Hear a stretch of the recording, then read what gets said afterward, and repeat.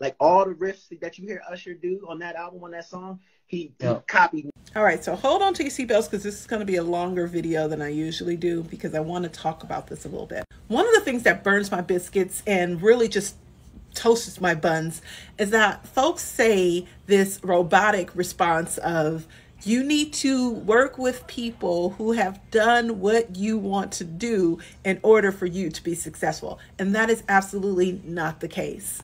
In today's example, we see that this particular person was an actor. I think they tried to do some different music, but they weren't actually as successful as the artist that they ended up working with. And that is because this person actually has really amazing talent. And they've probably been able to study a lot of the ways music works, a lot of the ways that you come across and you actually deliver, that this particular artist has maybe not had the experience in doing.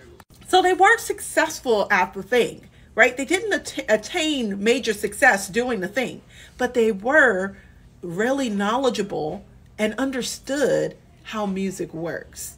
And that is the thing that you're hiring for. So when you go out here and you hire folks and you bring folks on, or you even pay someone to go through their course or what have you, you're looking at the actual skill that they attain, that you want to actually attain, not the level of success or the level of whatever's, right? The things that they've been able to consume or get in order to get you there, or in order to get that person there. You know what I'm saying?